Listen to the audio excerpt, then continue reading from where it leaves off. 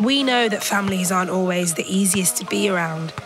Your family should be where you feel loved and safe, but it can be a place where you feel alone, different, picked on, even in danger.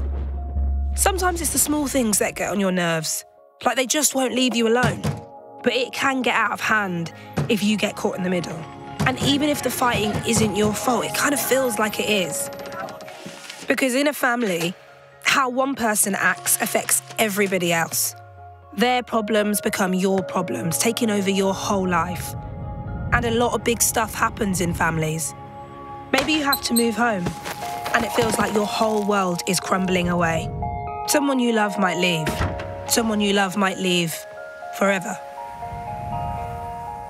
You might love your home and everyone inside, but that doesn't mean it's a simple place to live. So whatever's going on with your family, you can talk about it to us.